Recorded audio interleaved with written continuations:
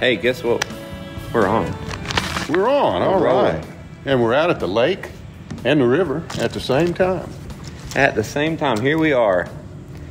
I'm with Richard Trest. Many know him as Richard Trest. How you doing, man? Oh, I'm doing good. I got a little COVID last week, and not very. It was mild, so I'm feeling pretty good. Well, I'm glad that we were able to do this. I've been wanting to do this a long time, and we're right here by the boat ramp, Saunders Ferry, right? Saunders Ferry Park. Underneath this pavilion, so it's got a nice little echo here. You might hear some birds, airplanes landing over. They fly over us and land 20 miles away, I guess. Yep. The airport. Yep. You got some boaters out there. Some geese, some ducks, all that good stuff. some herons.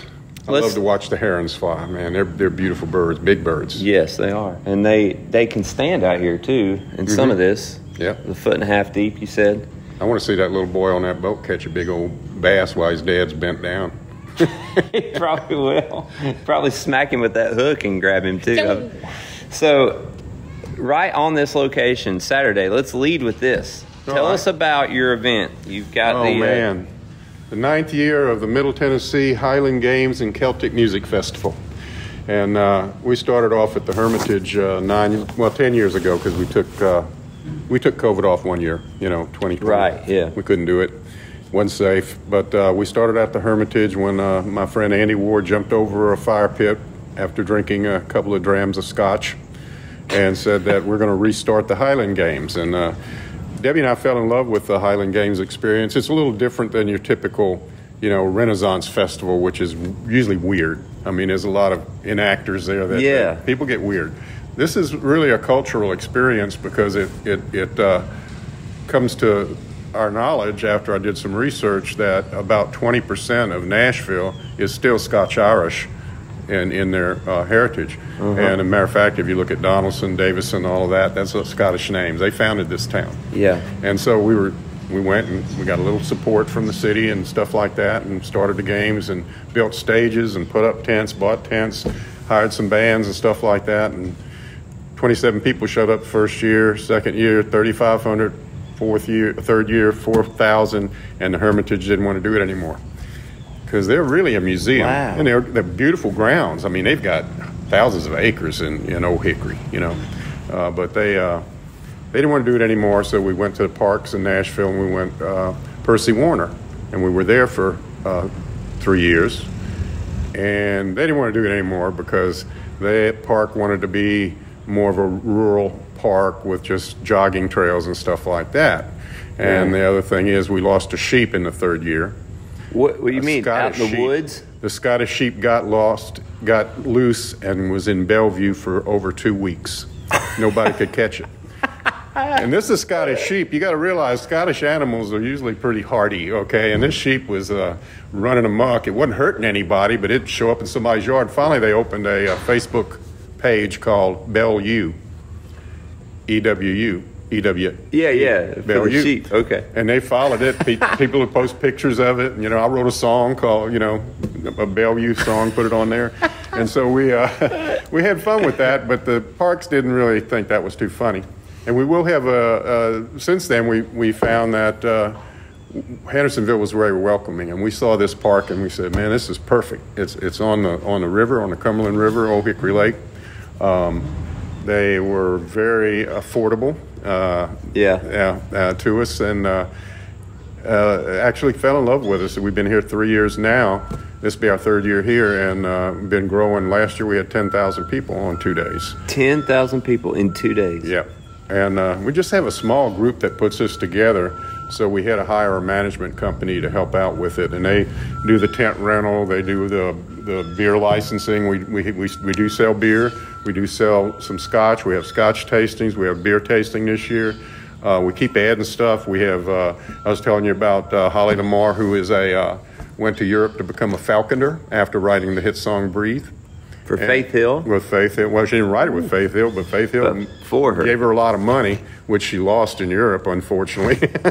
But she came back with a passion for birds. And she'll be out here with the eagle owl is probably the most amazing bird, and I've never heard of an eagle owl till Holly showed her to me. This bird stands about 3 feet high, about 1.5 feet wide, with eyes as big as golf balls. It's a beautiful bird. And what she does is she puts a glove on your hand, lets you take pictures with the birds. And she flies. We'll let her fly birds out here. She just bought a Scottish peregrine falcon, which is the fastest living creature on Earth. And living creature? Yeah, living creature. I don't know if there's any other creatures that can move 100 miles per hour horizontally and 600 miles per hour in a dive. What? Now, you don't reckon that y'all might lose one of these fancy birds out here like y'all lost that sheep? Well, I don't know. That's up to Holly. She raises them, and these birds are pretty amazing. I didn't realize birds could be trained like that, and I didn't also realize that they form a bond with their birder, with their falconer, and so they might not come right back to you, but she has ways to, you swing some meat around in the air and they'll come get it. Yeah. And man, I can't wait to see this. Oh, she also has, in Jolton, you can go out there and experience these birds. She does a bird experience. She'll have them fly to you. You can go hunting with her. She takes these birds hunting. Yeah. What do they do? What do you mean takes the birds hunting? Can you explain that a little bit? She has some hawks as well. Hawks are better. Hawks will take squirrels. I don't know if I've got red-tailed hawks in my backyard, and they keep the squirrel population. So she takes the bird hunts. Right. The bird hunts. Okay, so release she the birds. Hunting birds. You don't release the birds. Hounds. I know you're a hound guy. Okay? I grew up. Yeah, we went. I've heard your song, about the hounds. I love it because I'm a hound guy too. But she takes this bird out, and there'll be a squirrel, and she'll, boom, take the squirrel, and it won't bring it back to her. Yeah, it ain't a bird dog. No, it ain't a bird dog. It's just a bird. It'll fly down on the ground and start and kill it. And then she goes and picks it up or whatever. Wow. I don't know if she eats squirrel or not. I think she feeds the meat that they take when she does take them and feeds it to them. What, to the birds? Yeah. Yeah. Why not? We hear somebody backing into the lake right now. This is like this truck has an actual reverse sound, like he's driving a UPS truck or something. He's backing his boat in. Yeah. Yeah, probably so. I need one of those. So if you hear that on the podcast, that's what we're listening to. So we are honored that you asked Amy and I to come and sing the national anthem here. That's right. At this event, and we're so excited about it. And the reason for me specifically is I've been wanting to come to this event for years. I've known you for, I'm going to say 15, 16 years at least. And I've lived here 18 years, and I met you pretty quick when I moved here. But I've known you. We met at my cafe right? Yes. Richard's Cafe. Mm-hmm. Matter of fact, funny story. I was in my truck here earlier today, and this guy comes up to the window and he says, "You used to have a place in Whites Creek?" Yeah. I've been closed 5 years, right? Right. You have a place in Whites Creek? I said, yeah. I said, Richard, I used to love that place. We went there a bunch of times. The music is a good place to sit down, have dinner, listen to great music. Yeah. All original. That's because... That's why we loved it. I mean, you were the first place for not only me, lots of songwriters who moved to Nashville to find a stage and a place where we could play our songs for people that were not just sitting and listening. It was a family atmosphere. Mm-hmm. It could be rowdy at times, and you let me bring my band. And what was so cool is we would do 1 hour showcases of our original music with a full band. Mm-hmm. And I ended up getting, I think it was every third Saturday for a couple of years there. And it was my favorite gig in town because we'd go in there. It was like playing a bar, but they were also listening. But they were cheering when the band we'd play that rockabilly and when Lisa would slap that bass and dance. Yeah, Lisa, man, I tell you, she made our days, Yeah. And I'd get up and play a little Zydeco tie with you. Yeah, she'd play that tie, and we'd do a whole bit on that. And you would. Can you still do that bit? I did it the other night. I played at the Jeremy Dean, and the Jeremy. I think he's my partner in crime when we do we go down to Frank Brown Festival every year and play. Yeah, down there in Orange Beach, Alabama. Songwriter Festival, Frank Brown, and he got us a gig at the Wilson County Fair. Oh, okay, nice. And I don't know if you know about the Wilson County Fair, but the state fair wanted to join with them. Yeah. Have been trying for years to join with them. Wilson County said, we don't sell beer. We don't sell alcohol. Oh. We're a family fair. And it took them that long, and Wilson, the state fair finally was about to fold. And Wilson County said, okay, you just join with us, sell alcohol, it's fine. And that's where we went and played. Yeah. That was a lot of fun. That's why it's called the Tennessee. They changed their name, right? It used to be a Wilson County Fair. I think it's called the Tennessee State Fair, but I think they still refer to it as Wilson County Fair. I still call it Wilson County. Yeah. It's funny. I got a gig at the Williamson County Fair, and Jerry Webb, all right, guitarist. So Jerry, I sent him the information to play with us, and that day he called me. He said, "Man, I don't see nothing. I don't see y'all anywhere." I said, "Where are you at?" He was at the Wilson County Fairgrounds, and he ended up making it to the Williamson County Fair in time. But that's how strong brand recognition Wilson County Fair is. When you hear Williamson County Fair, you just think of Wilson. They broke all attendance records this year. It wasn't because of us, I'm sure. But so you're playing with Jeremy Brown, and you did the Zydeco tie. I did. Matter of fact, because of the festival, I wear a kilt, okay? Okay, yeah. And I wear a kilt when I'm at this festival because I'm the president of the Middle Tennessee Highland Games, and I have to go Scottish, right? I have to do the thing. Yeah. And so I was the only one in the band with a kilt for sure, and a Zydeco tie. Yeah. So can you do it on the spot? Like, can you for our listeners? Yeah, because the Zydeco tie is such an amazing versatile instrument and household appliance as well, because you can use it and to make music with. Of course, it's good for Zydeco music. It's good for any kind of percussion set in any kind of music you want. Also, it's a great childhood correction device, birthday spanking device. Bar none. Most children will be corrected with only one use of the Zydeco tie for sure. And most birthday spankings with the Zydeco tie will leave a mark that'll last one full year to the next birthday. That's right. You can use it for signaling a plane for your rescue if you're lost at sea because of its shiny surface. And most men who make many fashion misstatements, we can't make a fashion misstatement with Zydeco tie because it goes with everything. It goes with paisley, it goes with seersucker, it goes with any color at all. And that's right, the Zydeco tie is for every man to do. I could go on, but I won't. I could get a little blue. Oh man, that's so good.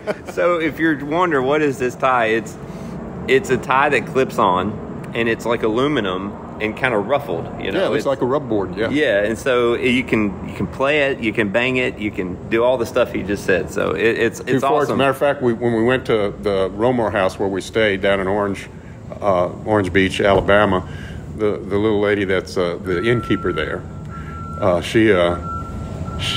she was admiring my tie, and I gave it to her, and I gave her a thing. I said, "Do this in the morning.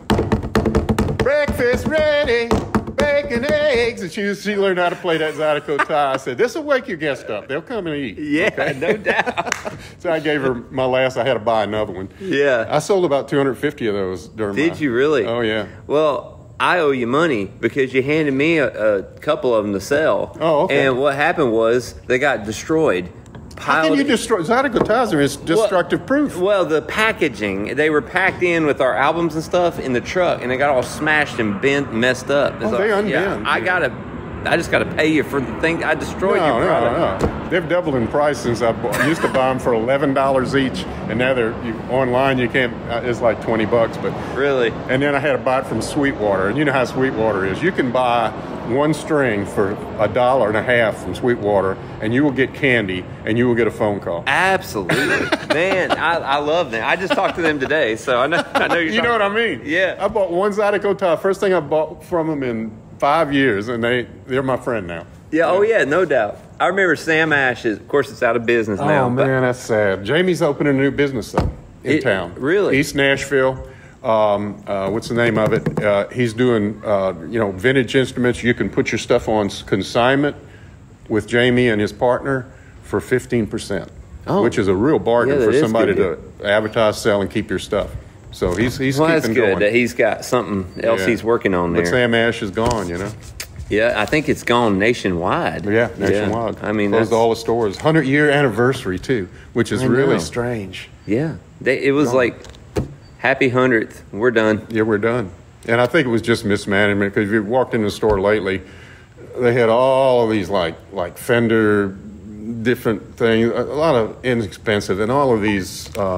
There's a couple of different brands that have come out now that are really cheap. Right? Good looking instruments, good print, they play pretty good too. Yeah. But they don't have any credibility in the long term, really. And so I think they overbought some of the cheap stuff, and everybody's more interested in probably collectible or lifetime guitars, Right. Yeah. Yeah, the beginner guitar thing, if you just cater only to that, you only go so far. Right. But, and most of theirs were electric beginner guitars. They're coming from China. They're coming from everywhere.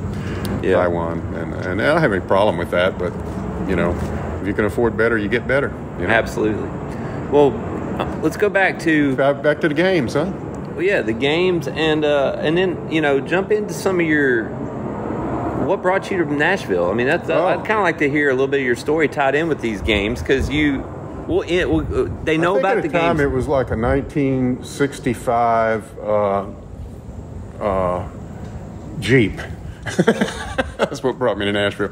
Well, I took a package from the company I worked for. Deb and I worked for the same big corporation I worked 22 years. She worked 23 years. And then she kept getting jobs, and she's just a brilliant lady. Got her master's degree, and y'all been married how long? It'll be 38 years. 38 years. Mm-hmm. And you were in where'd you start? We met in Midland, Michigan, at the home office of Dow Chemical, actually, and we're both very high-ranked controllers. In that, that's what I did for a living for 22 years is the books. And great company to work for. After 22 years, after you get up to a certain level in a company, the politics start hitting. I didn't like it. I wanted to do my job. And so I finally left, took a package, which was really nice. And it was kind of sad because I was a manager, and I had to fire a lot of people along the way when they'd have packages and people didn't expect it. It got, I hate doing that. And so I left that company, and I was looking for something to do. I've been playing guitar since I was 16, little rock and roll band back in high school, down in Gulfport, Mississippi, playing the That's where you grew up. Beatles and Stones and, all of the Herman Hermits, whatever, Yeah. And so love that rock and roll. And I started coming to Nashville about 96. That's when I took the package. Came to Nashville, wrote 2 or 3 songs on the way down, had 2 or 3 songs in my pocket, and we did an album. Got a couple of friends of mine to come down here. Yeah. Jay's Place, Jay Vern. Right down Jay Music Road. Vernelli, Jay Vern? I know of him. He still has that house. I know. I pass it every day. $10 million now, but... It's down there it's down on the end of Music Road towards Belmont, and I pass it on the golf cart, and I tell everybody about it. Yeah, and that sign in the front yard? Mm-hmm. That's a hand? You know who made that? Shel Silverstein. I did not know that. Shel Silverstein recorded with him, and he said when Shel Silverstein wrote or covered Rolling Stones. Boy Named Sue. Yeah. And so he designed that sign for him. The next time you look at it, you'll see that work. I will look at I'll mention that. And he said when Shel started coming to record his studio, all of these beautiful women would show up because he was Hugh Hefner's buddy. Oh, and these were Playmate wannabes. And they'd come in and they'd find out Shel Silverstein was here, Whoa. Jay's Place was the place. That was the hot place. If they knew Shel was there, they'd come, try to hit on him, Yeah. He probably had fun, you know what I mean? Well, I guarantee it. So you recorded an album there. I recorded an album there. Simply Southern, and first time I came down here at the CMA Award with a young lady. She wasn't young, but she was trying to, country music, and she invited me to be her escort at the CMA Awards, and then I went there and I wore my cowboy hat, and all that stuff. It's like '97, and I was about the only other cowboy hat there. There was maybe 1 or 2 there, Well, by the late '90s, they were out of the hat phase. They were. Yeah. They were going into caps. Right? Yeah. And so I kind of fell in love with Nashville, and we stayed at a place called Simply Southern, which is out there in Jolton, Goodlettsville area, out in the country. And I wrote a song for them called Simply Southern. I very rarely play it now, but it's still a good song. And recorded that album with a friend of mine, and two friends of mine came down and we recorded it. One mandolin player and one my backup singer, you know. And we had fun with that. And I took it to the Music Row people, you know, and back then in the late 90s, you could still make a phone call and say, hey, can I come play you some songs? And I had 3 or 4 publishers that I could just call on a Monday and say, hey, can I come down tomorrow or next day or something? I got a couple new songs. Walk in their office, bring my guitar. Because back then I was kind of still on tapes or something, you know. I didn't have a big recording system, you know, and I wasn't going to spend money on demos too much. But so we did that, wrote a bunch of songs with a bunch of ladies, started with NSAI, you know, and met some people there. And that was a really good environment back then.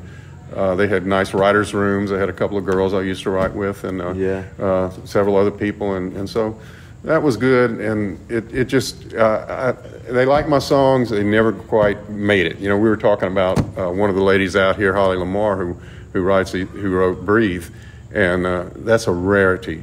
Even back then, it was kind of rare for a simple songwriter to have a song get into that mix and be on an album and be a video and be a big #1 hit. I mean, massive. Massive. We still do that one. Do you? Amy sings it, yeah. Oh, wow. You ought to tell Holly. I love that song. Yeah. And so Holly will be here with her birds. We talked about that. So, but yeah, and I just love writing songs with people. To me, it's probably one of the most broadening human experiences to sit down with somebody that may be like you, maybe not like you. And we mentioned my restaurant that I opened in 2005. Yeah, how did you go from songwriter guy going to NSAI to I'm going to start a restaurant? Because that's about, 8 years difference when you got here? Really unusual because I was born in New Orleans. Right. I had 3 old maid aunts, and my grandma and grandpa lived in this little double-barrel shotgun house. And the maintenance on that they all passed away. And the maintenance on that was eating my brother and I up. My brother and I co-owned it. And some guy came and offered us money for it, you know, and because it was going to cost us $20,000 to paint it because they have to put a tent over it because it had I see. You know, lead in the paint. Yeah, because it was 100-something-year-old house. And it wasn't a big mansion. You know, have you ever seen a shotgun house? Yeah, it's real simple. Just an old house. And so we sold it. I had some money. Being an accountant, I said, if I roll that investment over, I don't have to pay taxes on it. We looked all around Nashville for something, you know. And all of a sudden, I went through White's Creek and this 2-story Mason building, Mason Lodge. Yeah. Was a restaurant, you know, a market. It was almost 100 years old. Needed some work, and there was a bank next to it, a little bank that was no bigger than most people's living rooms, you know. I mean, was it still an active bank? It wasn't. No. It closed years and years ago. It wasn't nothing, but it was made out of rock. I mean, it was solid. Yeah. You know, it wasn't going anywhere, and the vault was still in it, which was cool. And so we bought it. You know, the people that owned it were South Koreans, not North Koreans. They weren't making bombs in there. Luckily, no, there wasn't bombs anywhere, wherever we know of. But so they were going to get out of that business, and their real estate agent was a little South Korean lady, and they kept dropping the price, And I didn't have that much money. I had, like $100,000 or something. Finally, they dropped the price where I could afford it, and I said, "Yeah, I'll take it." Yeah. And I love doing it. Me and my friend Jack Boucher, Jack, my lifelong buddy, man. He's done a lot of work for me and drums for me and harmonized with me. So he'd play every time I play at the cafe. Yeah. Well, we redid the floor in it. We did this and that. I got a new stove, not a new one, but I bought all kind of used equipment. Opened up a restaurant because my wife said, "You ain't doing nothing, Richard. Why don't you open a restaurant? You got to build it." I said, "Okay." She claims she didn't say that, but that's what I heard. And called it Richard's Cafe. Richard's Cafe, because I love the way my mama cooked that Louisiana food. She's a Louisiana lady. Yeah. And so open it up. It took me probably a couple of years to get the supply chain, because Nashville is not a Louisiana food town. Right. It's not a seafood town. No. I used to have to drive home to Gulfport, Mississippi, where I grew up, and get shrimp, Oh, really? White shrimp. Well, yeah, I didn't do it all the time, but, I'd buy 2 big old 50-gallon igloos full of white shrimp from these Vietnamese ladies in vans on the side of the road. Yeah. And the grandma would take my coolers home that night, take the heads off the shrimp, and put them in the ice for me, and I'd take them back up to Nashville. Wow. Freeze some, cook some. That's why the shrimp was so good. Yeah, it was. Mississippi shrimp, you can't beat them. And then found a company, a little seafood company opened up in town, and they had redfish. Mm-hmm. Yeah, and black and redfish. I mean, ain't nothing better, and it was not that expensive. So I started buying that, and when I'd go home to Gulfport, I'd also get the boudin, and the andouille, all those good Cajun treats, and bring them back up and cook with them and all that, and develop my cooking. Hired a bunch of local curmudgeons, in there and work. Some of my waitresses were just insane, and Crystal was one of my favorite ones. And she was a singer-songwriter too, and it was kind of fun. We just made a business out of it. We weren't a bar, We did sell beer. I did get a beer license, but I didn't really want to mess with a liquor license, or wine license was separate back then. Now you can do both. But so we got a beat of beer eventually, and we got some of the other Louisiana stuff. We got community coffee, and so it turned into a fairly authentic Louisiana restaurant, which is not. I don't know. There's any left in Nashville now.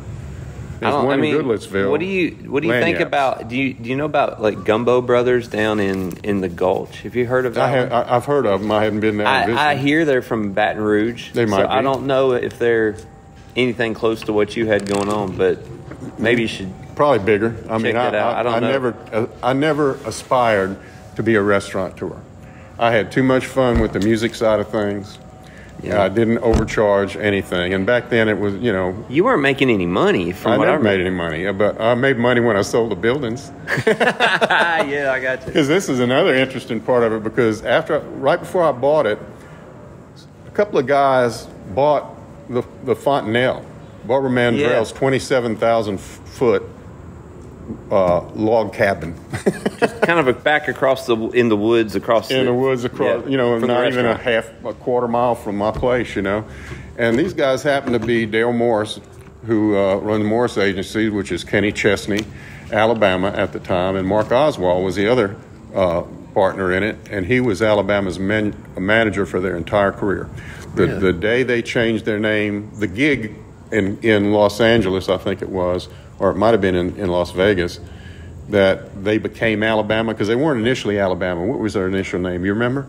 The Boys. I think it was Southern something. I don't even remember. Yeah. They had a first name, but they changed their name to Alabama when he became their manager, and he managed them for their whole career. And I met him. I met some of the Alabama guys. I met so many guys through Wasn't he involved with Big and Rich too? Big and Rich, Gretchen Wilson. Yeah. The Music Mafia. The Music Mafia. He was. Occasionally they'd come out there, and of course Sammy Kershaw lived in the neighborhood. Kenny from Music Mafia, from Big and Rich. Mm-hmm. He gave me. I remember it might have been at the Fontanelle, but I thought it was at your restaurant. Anyway, he gave us. It's my first $50 tip, I think, in Nashville. He walked up and dropped a nice bill in there. I was like, all right, we're coming along. We had some of those things happen at my place because, like I said, it was out of the way, and back then Nashville wasn't Nashville like it is today. Nashville was a little cow town, and downtown was no big deal, Right. You could park on Broadway, if you circle the block enough times. Yeah. And but my place was you could dress the way you wanted. You could show up, and get fed and have a beer, and people were just so relaxed about it, And so we did have Big and Rich show up every once in a while. And then Kid Rock buys into the neighborhood. Oh, you're good. Kid Rock buys in the neighborhood, and he started coming down, and that was fun. And John Pardee got to be his buddy, and he started coming down. And then Steve Smith, who owns Tootsie's and most of the other bars downtown, it seems like he started coming down there. And so we'd have a little late night sessions down there, and it was I felt really cool about it. But, I found out something about, Mark Oswald, not so bad. He's just really a down-to-earth guy. But a lot of the big stars, Big and Rich and all that stuff, they know me. I know them. I've met them enough time to where if I walked in the room and say, Richard, that's how you know me about Richard. But they breathe different air than us. Yeah. I can't afford to keep up with them. I see. I've been invited to a lot of good parties and had a lot of good times with those guys, And it's just... What do you mean? It costs too much to keep hanging? Yeah, Or what do you mean the toll it takes on you? Just the way they live, or the late nights? What is it? Yeah, they just, they have entourages that they follow, and I'm not an entourage guy. I kind of like to know people like you and I, face to face, person to person, and Bobby and I, Kid Rock Bobby, and I got to know each other pretty well. He invited me up, I wrote a song with him and all that kind of stuff, and he's a decent guy, right? But he's also a star, and stars have to be stars, and they have to do star stuff. And they have to throw big parties occasionally, and they have to do this and that and the other. And I just felt like that's not my world. I'm too much of a down to earth guy from a down to earth family in Mississippi. And I just like being where I am. As a matter of fact, one of Corey Gearman, I don't know if you ever met Corey, but he was Kid Rock's manager, still is his personal manager. And he and I got to be good friends and stuff like that. And he said, Richard, if you sell this restaurant, Kid Rock's not going to be around you anymore. It's just, you lose that connection. Really? Yeah. He warned you about that? Yeah. Interesting. I didn't care, what the heck, lose a friend. And I didn't lose a friend, Right. Occasionally I might know he's having a party downtown, and Debbie and I'll go down there, and he'll see us, invite us in the upstairs room or something like that. And you got to realize that stars like him and other people like that, a lot of their parties are not what you'd think, like Hollywood parties or something, where you got lights and champagne fountains and, dancing girls and all this stuff. He's more, Kid Rock came here to be country, I think. Is it more of a networking gathering for them? You think it's kind of like it's we're calling it a party, but really this is going to result in business. I hope I don't get edited, but it's bullshit sessions. Jamie Johnson comes up, I'm drinking a beer, and they start bullshitting about them smoking a joint at the White House. Right? Yeah. No, this is what the podcast needs, Richard. We need. I'm saying, okay, it's just these stories that they tell, that these things that happen in their star life, that they get you got to realize when you're that level of a star, Jamie Johnson, Kid Rock, Big and Rich and stuff like that, they can walk in any place and they'll let them in, and they'll give them stuff, let me buy you dinner, and that's not me, Well, think about you just mentioned the White House. In stars, I just was reading the story on Elvis going in the White House with guns. Yeah. And unloaded them right there and laid them out. They didn't even know he had them. He said, oh, yeah, here. And he gave President Nixon a gun. Had it on his person, Really? What, in the 70s? Well, the way Jamie Johnson tells this story, he's got this joint in his pocket. Yeah. Because he wanted to do that. He wanted to tell the world that he got to do that. And he goes up to the entry, place, right. and the guards look at him and start patting him down and pat his pocket. And he looks at him and he said, you don't want to know what that is. He said, it's okay. And they let him in. Now, you try that today. No. Oh, no. That's amazing. Unless you're a gay transvestite. Okay. Yeah. No, that's we'll definitely not edit that one. No. Well, I don't hate gay transvestites. No, I know it. No, I know it. Well, this is fascinating. And so this restaurant though was a real network. By the way, I'm looking at 4 deer crossing the road. Oh yeah, you got to be careful going out of here too. We lost a couple last year. Yeah, them deer. Yeah, so one little 6-point buck, not worth it. By the way, whatever happened to the lost sheep? Oh, the lost sheep? Yeah, how did that story end? Finally, the park rangers, a couple of the park rangers finally, got word that he was in somebody's backyard, and they tackled him down, and the owner came and got him. Okay, all right. And it's the same owner that we'll have out here this weekend with the sheep. We will have a sheep and a coo. You ever seen a Scottish coo? No, what is that? It looks like a shaggy dog, but it's a coo. Oh, a cow. Okay. Yeah. They're beautiful animals. I think I've seen pictures of them. I'm excited about this. Now, I was trained to play guitar. Well, I took lessons from my great-grandpa. Really? He raised me. Well, he didn't raise me. I was raised around him. Mm-hmm. He's a McCurdy. A McCurdy. All right. So he's very Irish in his background. And then I'm a Pope from Wales, where our people trace back in the 1700s. But beyond that, I didn't think beyond my North Carolina upbringing, really, as far as my bloodline. And that's a heavy Celtic environment there. Yeah, so I'm fascinated to be here, and really, I think it'll get my wheels turning and maybe lead to me researching this more, because I don't know anything. They'll help you with it. Matter of fact, they'll love you to join their clan once they. And one of the things you got to know about when I say clan, everybody, take it. No, it's spelled with a C, and we call them Scottish family clans. Is the way I like to say it, because it kind of diminishes that shock reaction. We'll have 52 of them out here this year. 52 Scottish families. Wow, and they put up tents, they put up their family crest, they put up all of their, some of them make whiskey. I felt Clan Bell, he'll be here this year, I think. Bell Helicopters. Oh, okay, yeah. Guess what? Taco Bell. No way. Yes, it was founded by the Bells. Really? That's amazing. And he showed me the articles, you know. It wasn't a Mexican that founded Taco Bell. Is it Bell South maybe too? I don't know. Maybe Bell South. Bell South. And when you look at the Scottish contribution to technology and to industry, it's heavy. Mm-hmm. You know, I mean, and then it's just really fun. And what they have within those clans, what they call SEPT, S-E-P-T, and it's kind of like the English version of a serf.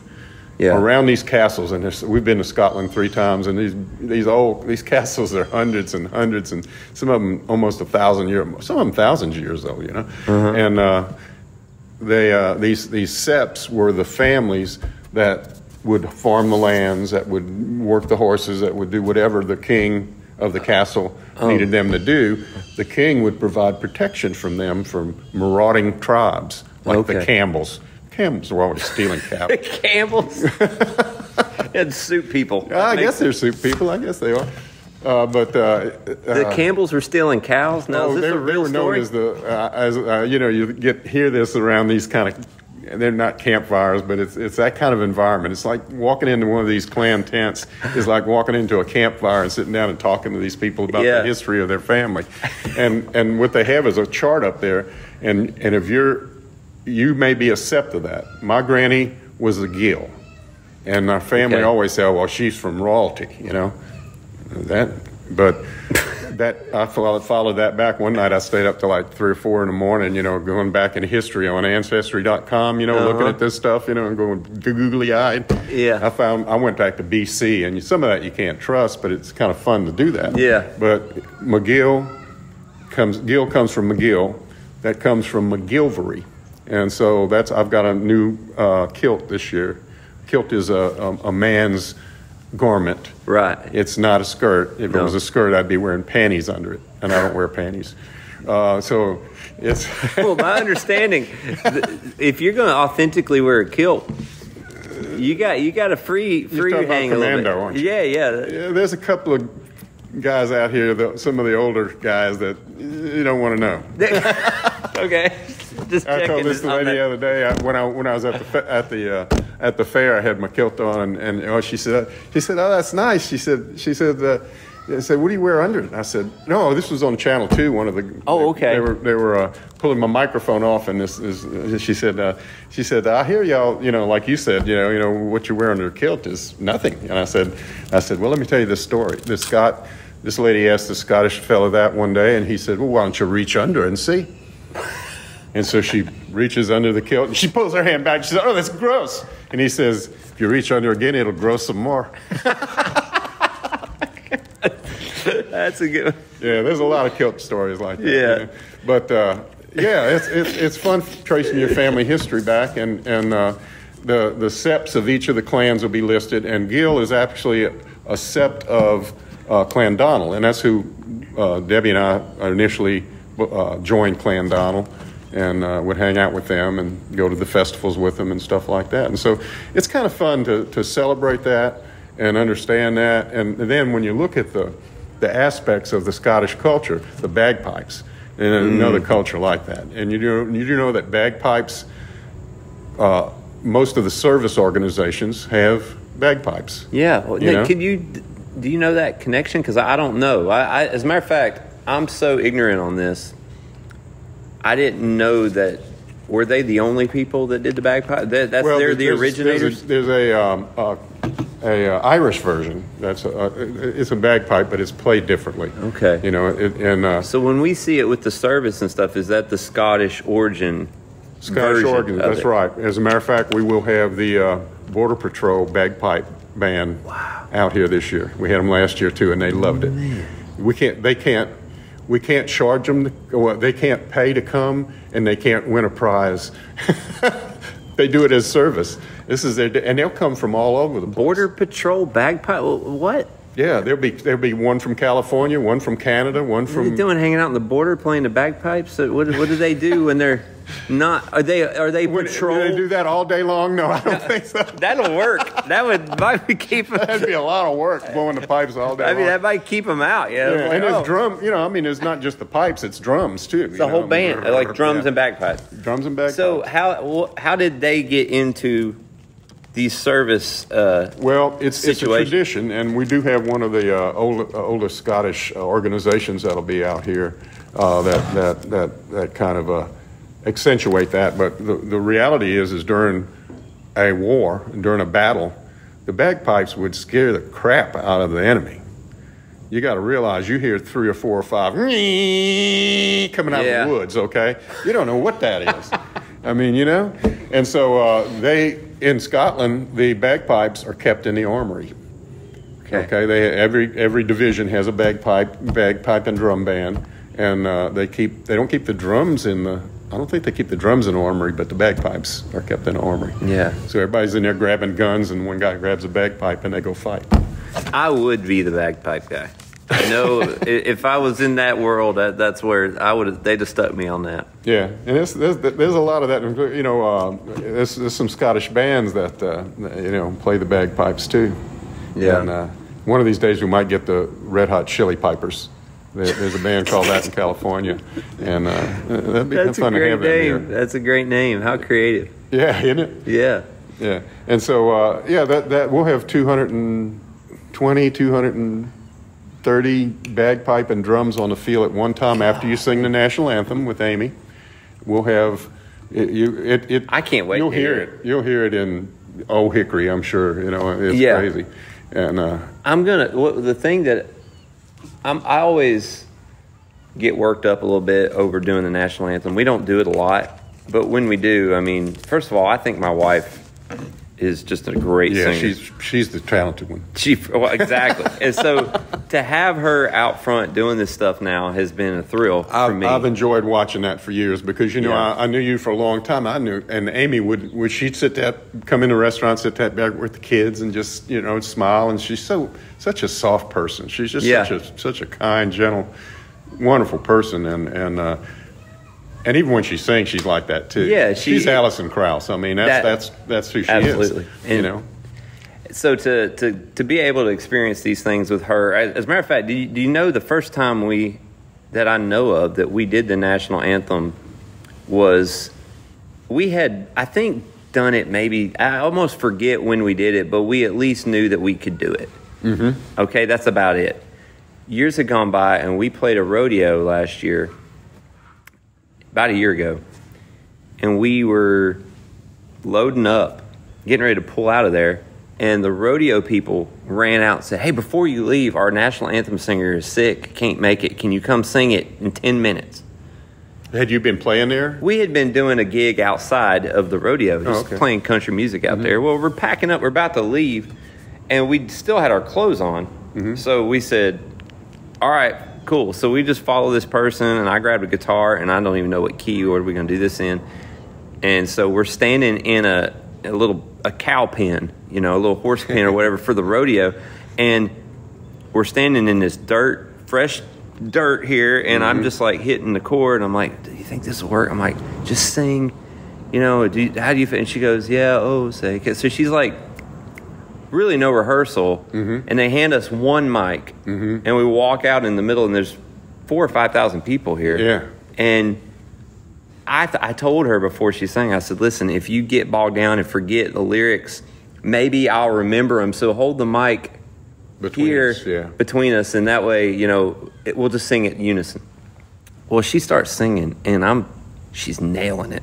Mm-hmm. And I'm getting kind of emotional to listen to it. Well, it's an emotional song when I jumped up on the harmony on the end of it because she was nailing it, and I probably messed up the harmony. But all I remember is just the end of this song.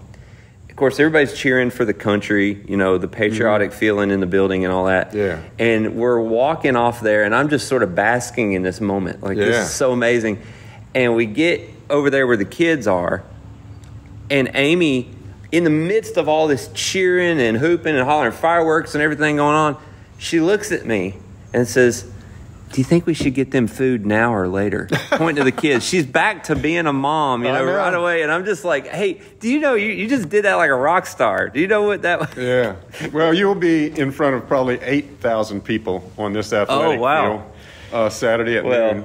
And now I'm too nervous to do it. I can do it. But no, Amy, she's great. Well, last year was really because I depended on this lady to do it, and she came to me at the last minute. She said, "I'm hoarse, but my friend can sing it, but she needs the words in front of her. She's a little unsure." So I had to go out there, hold a microphone while she held her phone, and that just doesn't. Oh no, that just doesn't real good. So but let me tell you, the second year, I had met John Carter Cash, and at that time his fiancee, Anna Christina. I know of her.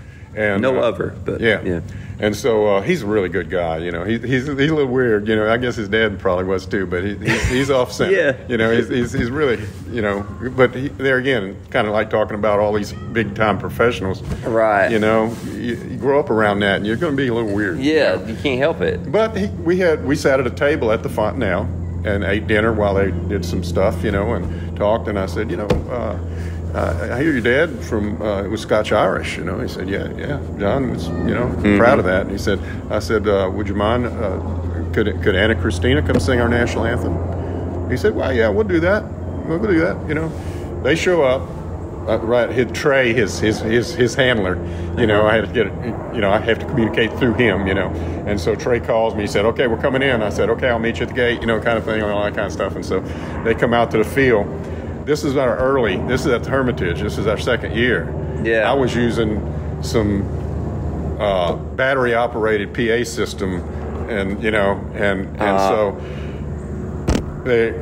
I'm kind of doing the announcing at that time, and like my daughter says, "Dad, you shouldn't drink so much scotch before you announce." I was learning stuff a little bit, because all these families want me to drink with them. Okay? Yeah. We don't do that much out here. There's a little bit a more governed alcohol consumption process out here. Luckily, we don't want drunks.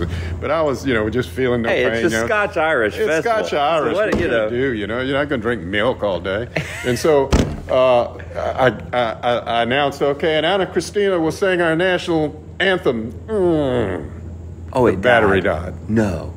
And I said, Anna, have another one of these on the other side of the field. It'll take me about 5 or 10 minutes. And John Carter, wearing his dad's kilt, which looked like it just came out of a box in the attic. It was wrinkled, tattered, and he had it on, though. He was there, He said, Anna, and this is before they were married, and he said, Anna, get out there and sing the song. And she steps out on the edge of this field like this big, and she starts singing, "Oh, say, can you see?" And she's an operatic singer. She's a wonderful voice. Uh-huh. And after about 2 lines, every one of the Scots and guests around the family started singing with them. Wow. And man, it just, I still get chills remembering that. Wow. Yeah. So it turned out to be a moment. That was a moment, we've got helicopters and trucks all around us, and they're probably hearing it. I just really like watching that dad and his 2 kids fishing. Yeah, we can hear them out there. They're the kids are getting excited. Yeah, they're out there talking. It is good minute. They're not just fishing. No, they're not just fishing. That's a good idea for a song right there. It's more than just fishing. By the way, I want to talk about you've got some songs I've always loved. Wish Well Spent. Mm-hmm. There's just so many songs that you would play with your band when I would pop in, and maybe we'd be playing the same night. It seemed like we played the same night a lot at the restaurant. Oh, yeah. And that's a cherry bomb. I always love that. Oh, a cherry bomb. Have you done that one lately? Oh, yeah. I love playing that song. It's rock and roll. It takes me back. And the thing about it is that I've got some songs that, because of my age, I know things. I know words that, like a cherry bomb. You tell what is cherry bomb? Well, it was a muffler, okay? Yeah. And you know that. You were an auto guy. You worked as a. I worked at them them cars parts places. Yeah, parts Pope, huh? Yeah, right. Yeah. And I did too. I grew up fixing cars. My dad was an aircraft mechanic. My first car was a 1961 Falcon station wagon. And before my dad would let me have that car to drive, I had to rebuild a motor in it by hand. And no YouTube. Take the pistons out, put the new rings in. He wanted me to know how that worked. Wow, before you could drive it. Mm-hmm. What's missing now with have you noticed the younger generation now don't even care to drive? They don't even care about cars? Well, it's scary. Hey, it's hardly affordable for a lot of young people, you know. Yeah. And you start your career, and you know, what are you going to do? You know, you just buy a beater, you know, or something that you drive if you can afford that, because the insurance costs money, the gas costs money, you know, repair and maintenance costs money, and all that stuff. You know, I've got a daughter that you know, Deb's daughter, my stepdaughter, Laura. She had leukemia. And so she's still got a lot of problems with growths and stuff, some cancerous stuff that we've had to deal with, and we love her to death.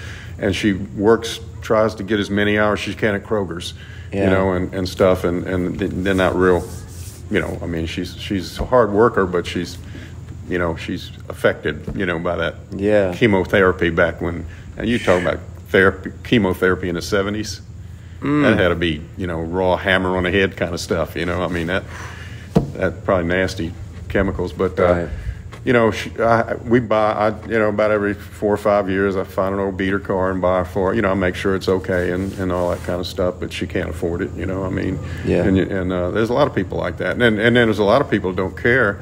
We're down in Orange Beach, and I was talking to this guy in a jacuzzi, just me and him, and he lives in New Orleans, and I said, and he's talking about his kid, and I said, well, your kid 14 years old, is he ready to drive? He said, no, I've got a 21-year-old, they don't drive. You don't drive in New Orleans. You know, it's too dangerous. You can't, and parking, you can't afford to park. You know? Oh, I see, yeah. Yeah, there's just so many things, and so I understand what's happening. There's logical reasons for it, but it takes out the thrill. Like, there used to be a thrill to turn 16, get your license, and then, you know, you never, even the car you started with, I had an 88 Mercury Cougar. It wasn't a great car, but that's in one of my songs. It was my car, man. You know, I put a CD player in it. I got, you know, this was 2000. My son does that, Ben. Oh, yeah? Oh, matter of fact, he's working on it. He's going to change the dash out and put a digital radio in my truck. Nice. He does stuff like that. I like your truck. I bought him. He's doing landscaping now. He's got a landscape science degree from UT, and he's been working at Bates Nursery a long time. But I hate to see him do that because there's no I say there's no future in it, but there's no growth. You could be killing everything, you know, doing the best sales, doing the best customer service, where you can't be the boss, you know. And so he's starting his own landscape company, and I bought him a Toyota Tacoma. Yeah. Okay. He loves Toyotas. Yeah. And the thing is that I found one, and I said, I'll invest in your business. I'll buy this for you, and you know. And we found one that was really nice, like a 2018 or 17 or something. He didn't want that. He wanted an older one. So he could work on it. Yeah, I like the old ones. He's already messed with the transmission and all this stuff he's done to it. Put the dash kit in it with the new radio and stuff, you know, and seat covers, you know, and all that stuff. He just loves doing that. And my son Jeremy, that lives in Fort Worth, is kind of the same way. You know, he loves cars. He's not as much, but he loves building things, and they're flipping houses now, him and his wife. His wife's a real estate agent, and he's a finance guy, but he loves flipping houses, you know.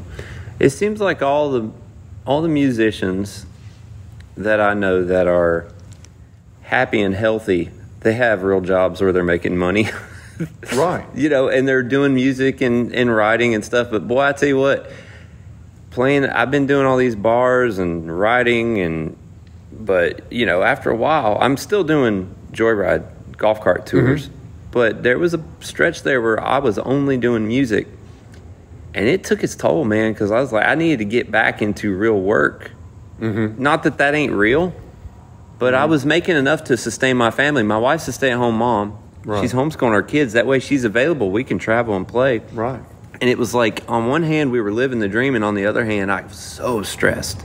Right. And I'm still dealing with that a bit now. You know, I'm in the gig economy. I'm basically everything I do, I'm going to get $100 plus tips.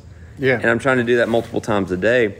and definitely not complaining. It's the life I chose. But I'm getting to a point now where I'm seeing the guys that have other things that they're really good at. They've invested in, whether it's investments, flipping houses, whatever. Yeah. And I'm realizing I need to expand my thinking. And then show up at night and enjoy the hobby, because unless you're at that A-list kind of thing in music business, you're not going to make a living.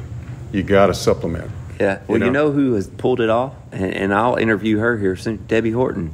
Is that, yeah. That show, she has been doing that show for over 20 years, making a good living, selling theaters, because she figured out a workaround.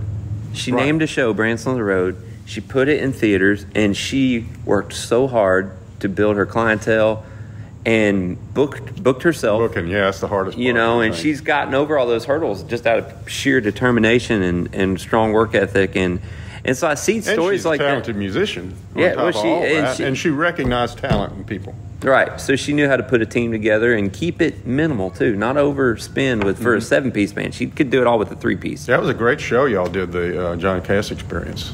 Yeah, you went and saw that. That's right. You were up in Kentucky when we played up there, Owensboro, and that was a great time. Got to go backstage and everything. Yeah, I remember. That I just come off that 6 months ago. That was a wild experience. Oh, you know my fiddle player friend who I've written some really good songs with, Lacey Carpenter. Yeah, she's great. She's just everywhere. She loves to get her picture and say she's just and she's really good.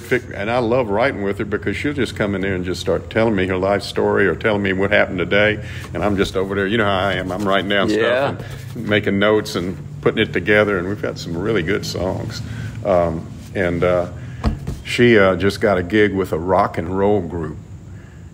She's going to play rock and roll fiddle. That's not cool. the wood fiddle, the metal fiddle. You know, she's going to be doing that, and they bought her outfits, black outfits, and stuff like that. And they're going to be doing heavy metal, rock and roll. Hey, those big cover band. I don't know if they're a cover band or not. But those big cover shows. That's real money in that. Yeah, because people love the old music. Let's face it. You know, and this is a lot of AC/DC and stuff like that. And that's cool. That she's got a good stage presence. I know that's going to. Oh yeah, she's going to do well. What's really tough is being on stage with her at like the writers' nights, and I still do those, you know.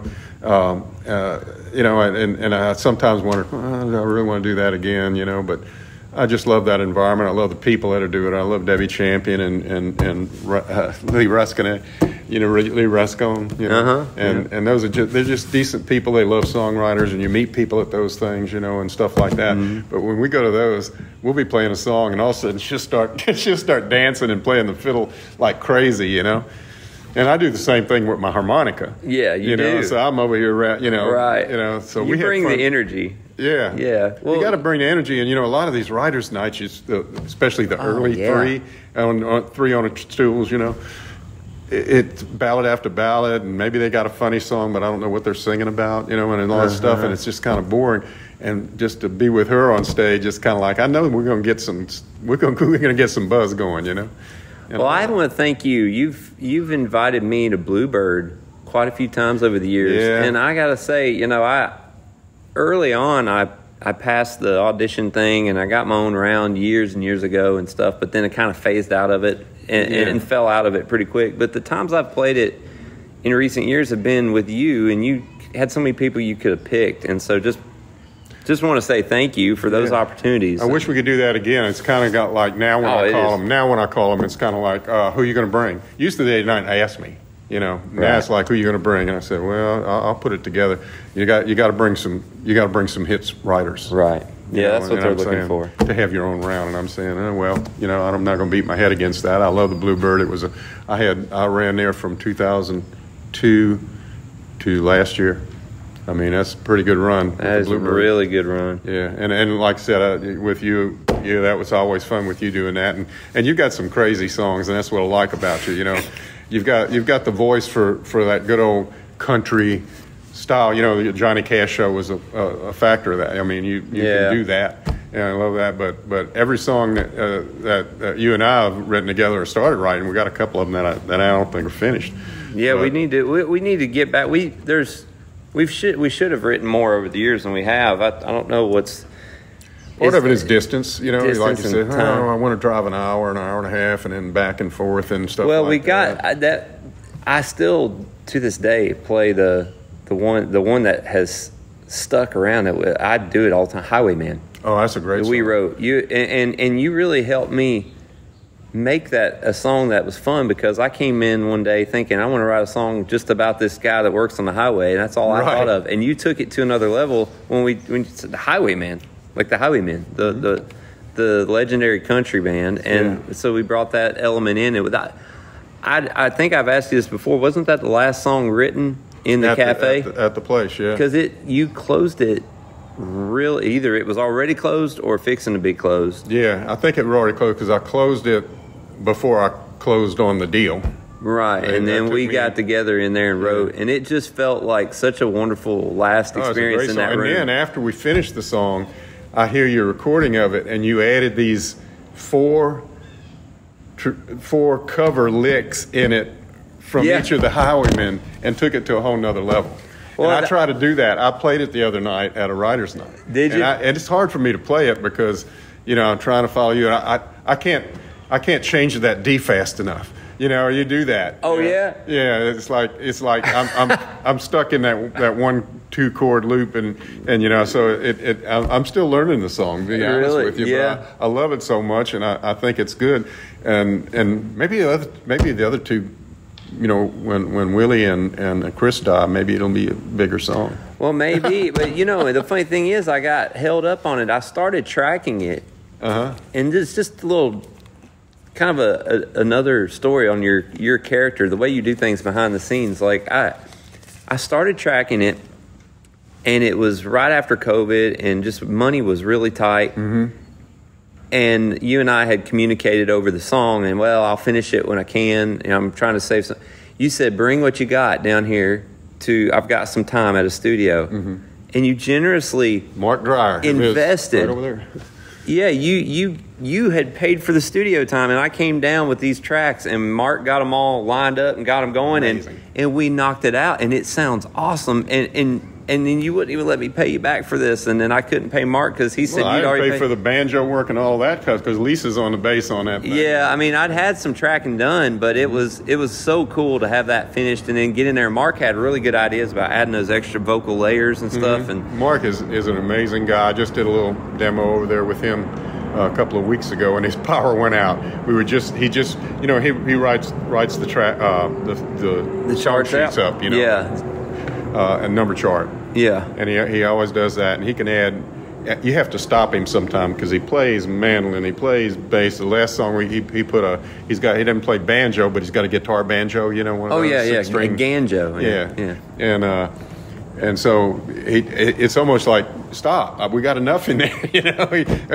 Hammond B3, come on, let me do that. He's a musician with the toys. And he plays with everybody. And he can play them all. And you talk about those musicians that I admire that aren't the, you know, stuff like Tim Watson and his son TJ. Uh-huh. And TJ got his real estate license and started selling houses. I don't even still does that, but he plays. I saw the other day that he played, I don't know how many.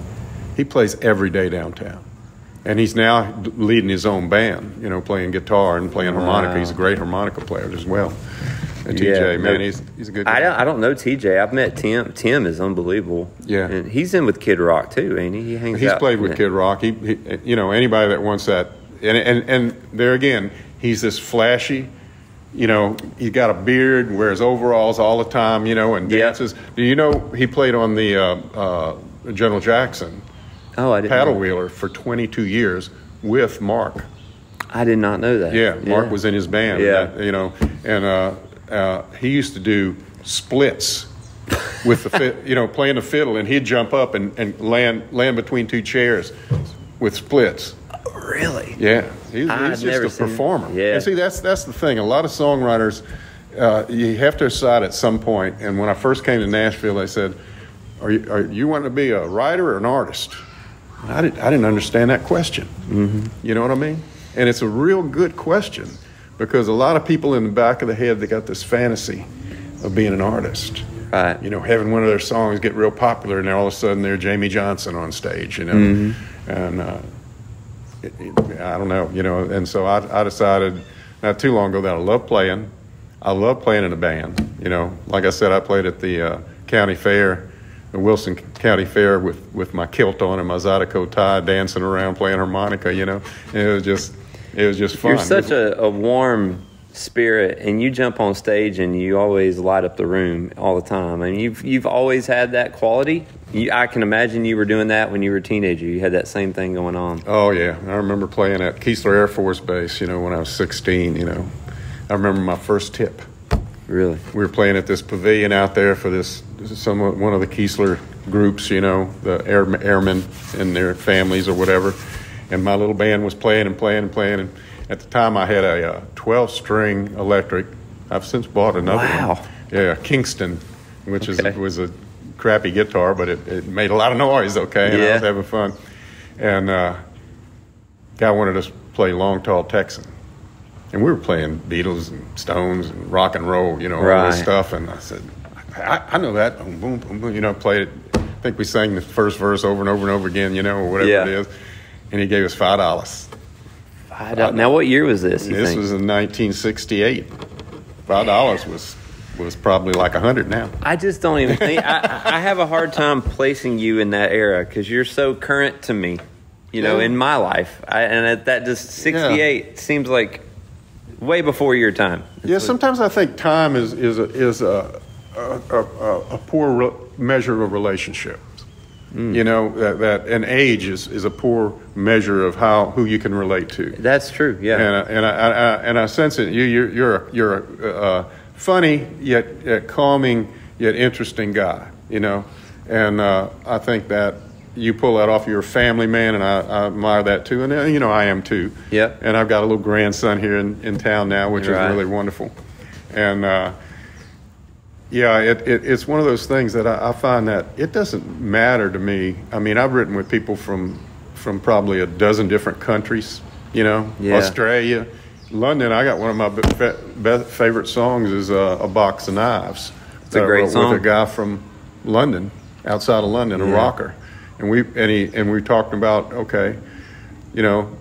he had played at my restaurant, and he was trying to test Nashville. Everybody wants to come to Nashville at least once if they're a musician or songwriter, especially. Yeah. And he played at my place. I said, "Come out tomorrow, and we'll write."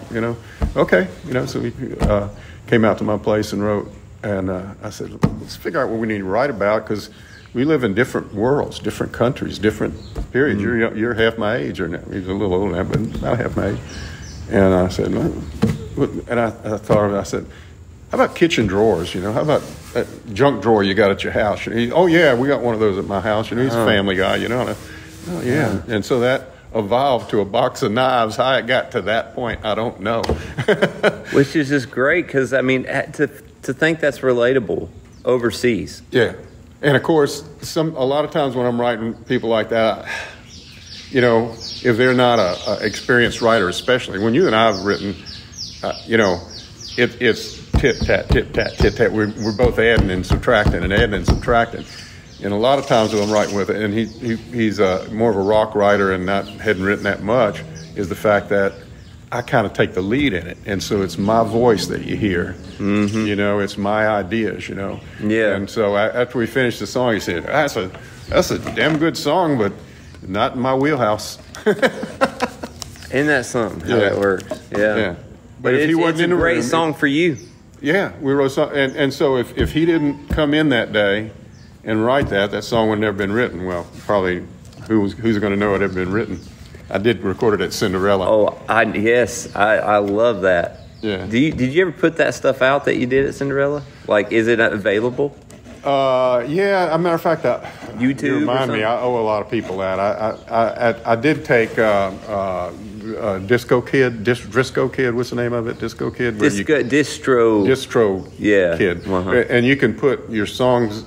After you record and put your songs out there, and they'll plug them into all the different media sites, And so, I have put some out on YouTube. Matter of fact, Jeremy Dean puts a lot of the stuff when we perform on YouTube. So you can find Richard Trest on YouTube. Yeah, there's just 50 different songs or something out there, And I've got a couple of videos. I got a video of Hoo Hoo Hoo, which is a funny ass song. I don't know if I've heard that one. Oh man, there's a video out there because as a matter of fact, I played it at the Bluebird one night, and I wrote a song called with a guy at the Fontanelle, Steve Mitchell. That's another guy I wrote with,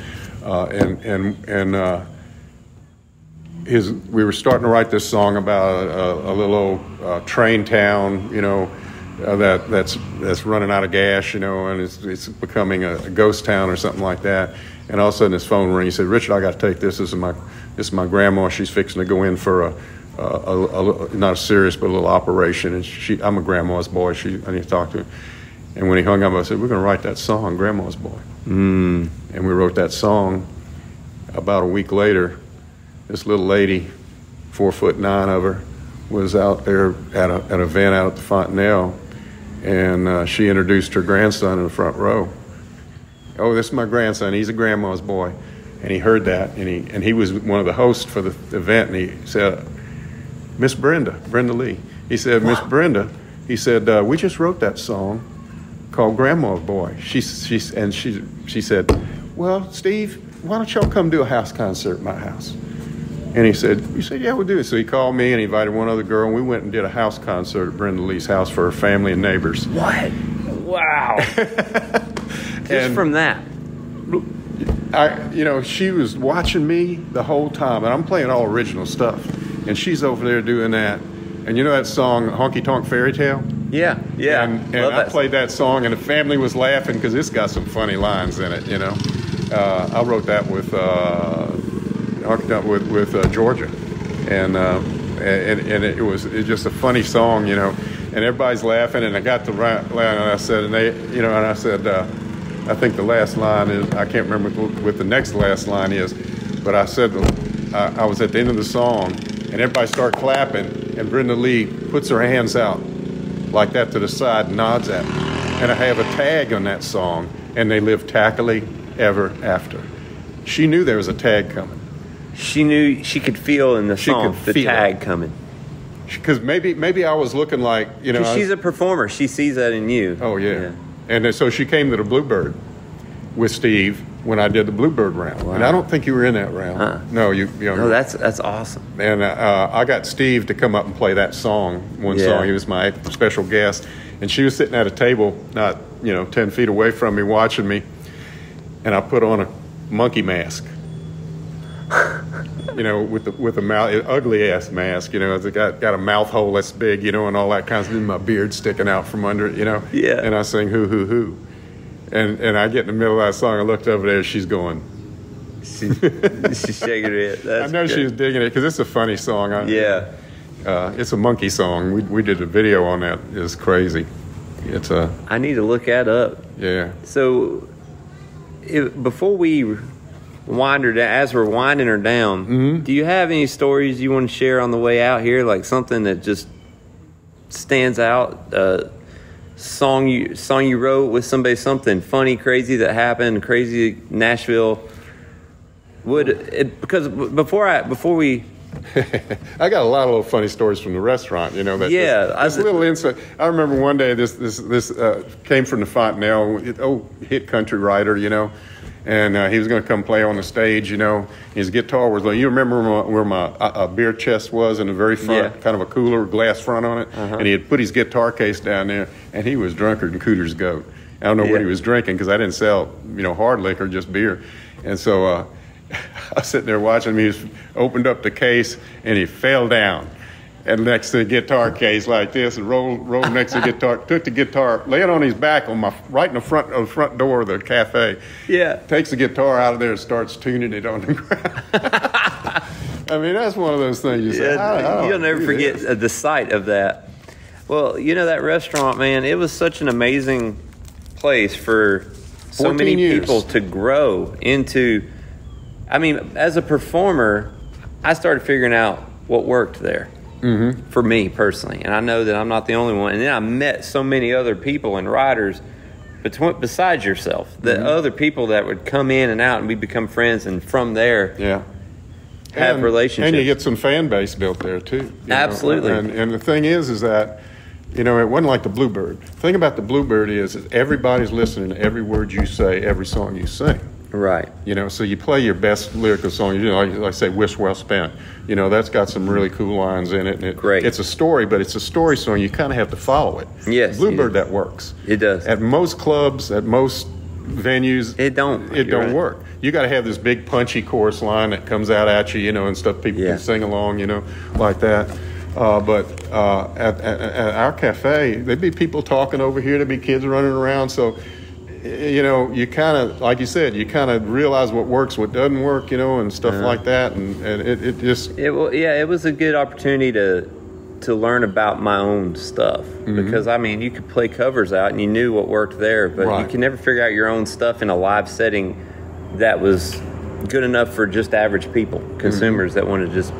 Yeah, and you know your funny songs always hit well. That's probably what attracted me to you the most. Is, you know, it's kind of like my brother. What's the name of that song? You Left Me for My Brother. Yeah, yeah. You know, do you know that song got cut? Really? James Carruthers. Really? He lives not too far from here, and he's on the road with Alan Jackson on his final tour, and James heard me do that at the Palace one night, and I hadn't done it in years. Well, I go to the Palace, and I'm sitting there with him, and we're just playing songs on a Tuesday night, and I said, well, here's one I sent to a bluegrass band earlier, pitched it to them, and they never responded to me. They asked for songs, I sent them that, and they just never said a word. And I told him, I said, that they never said anything to me. They're probably trying to understand that why I would ever send this song to them. They're probably too good for this song. Or whatever. I made a joke like that. Sometimes you feel like, but you don't know. No, you don't know. But I made a joke, a little off the cuff joke. Well, he heard it. He fell off the bar stool laughing. He went and cut it. He said, "Could you send me that demo?" I sent it to him, and he cut it in like a week and never said anything to me. And right at the last second, he said something to me, and he put it out. And I never would have thought You Left Me for My Brother got cut. That's funny. You know, yeah, you never know. He's got a killer version of it too. I'll tell you what, it's way better than any version I could put together. I don't know, because, you know, and I've heard you do that so many times, that sometimes when you do it, it's just like you say, everybody is just falling off their chairs laughing. It's how you time every line, you know. And like you said, I can do the same song over and over again, you know. Like I love the song. I got in trouble at the Bluebird. I didn't get in trouble. This guy sent me a letter from Kentucky. Must have been a old primitive Baptist guy. When I played I Met Jesus, he runs a honky tonk. In a honky tonk, yes. Yeah, and so he took offense to me singing a song about Jesus in a honky tonk at the Bluebird Cafe. Well, a full-page letter about it. You know, really? Trying to save my soul. And so I thought about it, and I changed 2 lines in the song because of that. Now when I play it, it's I Met Jesus. He runs a honky tonk. You know, fed me with it. But the whole idea of the song is the fact, and I always tell this before I play it. I tell him a story about this guy writing me a letter, and I said, I say, you know, I believe that Jesus loved everybody. That's not an understatement, you know, and I think that he would be at ease in a bar as he would in a church. He might be more at ease in a bar. You know, if you look at the people he hung out with, there was some riffraff in his group of 12, you know. Yeah. And so I changed that line, and the other line in it was instead of with a little holy water on a bar rag, it's water on a holy bar rag. I got you. Little different. That actually does. Yeah, no, that's a good change. I got to take a picture and send this to Mark. All right. Mark Driver's asking me how I'm feeling. Oh, is he? Well, you know what? We care about each other. You know, I mean, that's the thing about the Nashville. The writer, not the hit writer, music row writers, not, you know, the big stars and all that stuff, but the people that are contributing to the music at the home fire level. You know what I mean? It's just the relationships there are wonderful. You know, we just lost a couple of guys. You know, you lose them every once in a while that you've played with and all. Mm-hmm.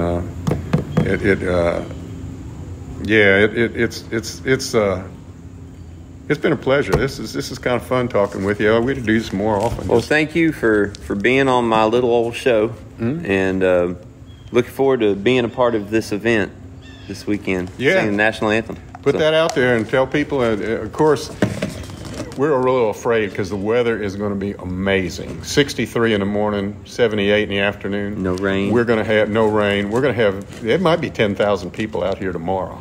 Saturday. Golly. And it's a big park, and we're spread out. But well, there's been at least 1,000 planes and boats and trucks go by. So if you've heard all that, we appreciate you for hanging in there and listening to the show. And Richard, see Adam Pope when you can see where he's playing, man. He's a performer, and if you hit with him and Amy, I can't go to North Carolina. I'll be going that weekend somewhere. Oh, I wish you could. Yeah, I love to hear. Well, we'll do something. We're going to do something here pretty soon in Gallatin. So okay, we'll be announcing that. But thanks for being on the show, Richard. Thank you.